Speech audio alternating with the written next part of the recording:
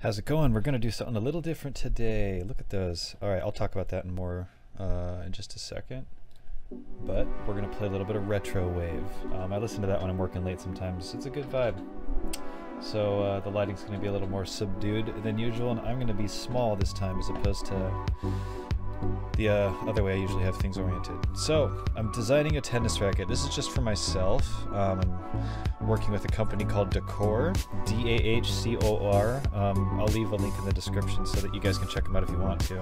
I don't really talk about tennis stuff on this channel much. It's usually reaction videos, but I do mention tennis sometimes, and you know, thought it'd be fun to do something a little bit different and talk about some stuff I'm working on. So these are a bunch of variations of a racket that I'm working on. Yeah, so I'm actually going to do like a two-face design. One side will be pink, the other side will be blue. And the differences on the left side and the right side are just the outer area actually here. So you see like a bright zebra pattern here, it's just black and white, whereas here it's like a dark gray and black. And on both of the left and right sides it's this dark gray and black, which I just call dark zebra. It's that on the inside. This is called the throat of the racket right here, and this is called the hoop, or the head, so the inner part of the head. Yep. So I'm thinking pink on one side, it's kind of a hot pink, or this sort of neon blue on the other side. Or, my other idea is this gradient color. It's kind of like a sorbet, I don't know, pink to lemon yellow on one side, or not, or I should say, and this sort of neon blue to neon green on the other side. So that's what I'm looking at.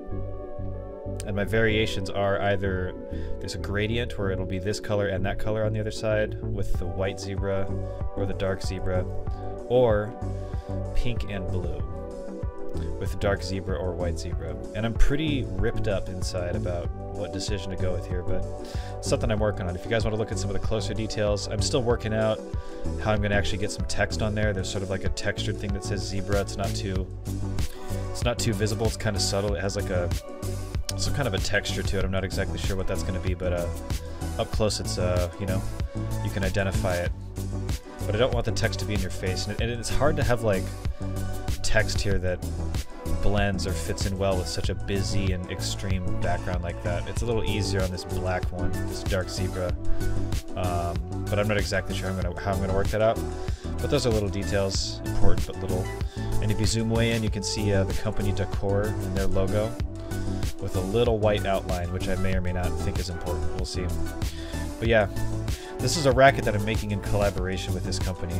It's a racket company that makes really high quality rackets, but allows you to have a lot more customization than a standard racket company would. And honestly, for the money, I think it's very worth it. I think it costs, in general, it costs a little bit less than twice of what a normal racket would typically cost. And you're really, you know, for twice as much as what a regular racket costs, you're getting your money's worth. Full customization, not only the colors, but the specs. You have a lot of say over what the specs are going to be. So yeah, if you play tennis and you're looking for like a racket that you can really call your own, look into the company Dahcor. I haven't actually played with their rackets before, but they basically guarantee their racket satisfaction, and I guess I'll just have to take their word for it. But I hear really good things, and regardless, I just really want a racket that I can call my own, and hopefully I love it, because I'm also designing a lot of details regarding the physical characteristics of this racket, which are going to dictate a lot about how it actually plays. But you know, how the numbers of a racket on paper don't necessarily always translate to how you experience it, because, you know, not literally every single detail is on paper. But for the most part, I think this is going to be a racket that I'll mesh well with. But we'll see. We'll see once it's actually done and it's here. But for now, I'm just debating the colors and the design a little bit. So do you guys have any input? Do you guys have any thoughts? I just wanted to share this because I thought it was fun. And it's something I'm thinking about. It's on my mind from time to time a lot, as me and Dahcor go back and forth on design ideas. But yep, I've narrowed it down to a few options. So do you like dark zebra or bright zebra better? And do you like the gradient or the solid color idea better? I'm certain about one side being pink and the other blue, or one side being this gradient sorbet, oh my god, or this, you know, neon teal green gradient thing. I should have a name for that.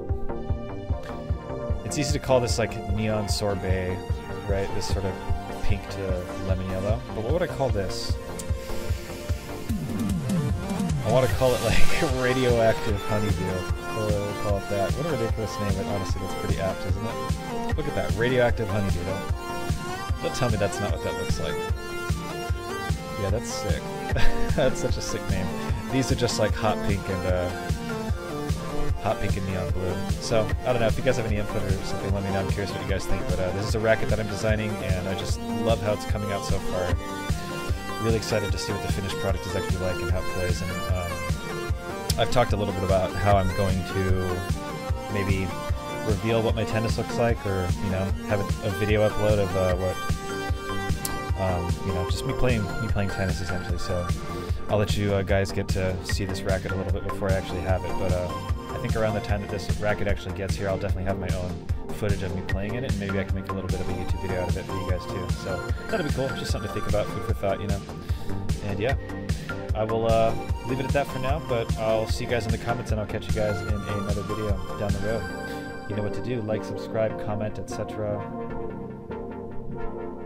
Alright. Bye for now.